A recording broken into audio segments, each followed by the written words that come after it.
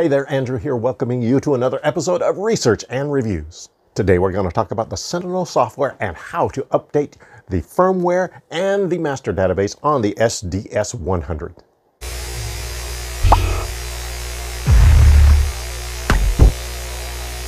So check it out. Finding the Sentinel software to download can be a little bit of a challenge because a quick look at the Uniden website will reveal absolutely nothing.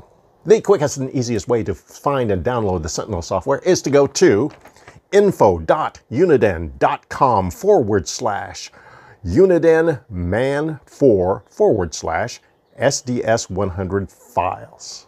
That will take you to where you can download the latest version for the BCDX36HP scanners, which also is the same version of Sentinel that works for the SDS100 and 200.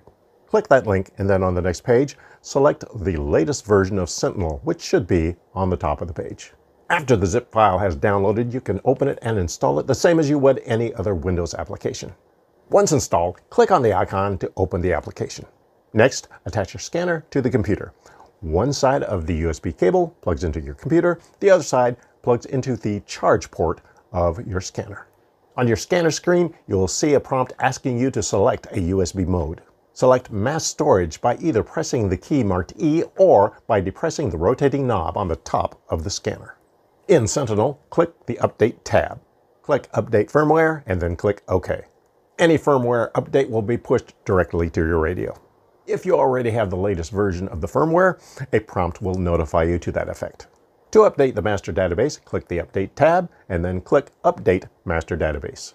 If you already have the current database, a prompt will tell you so. Otherwise, a new database will be downloaded into Sentinel. To update the database on the scanner, click the Scanner tab. Click Write to Scanner, click OK, and then click OK again. Before you remove the cable from the scanner, be sure to eject or unmount it. Click the Unmount icon and click Unmount SDS100, and you're done. You can now safely unplug the scanner.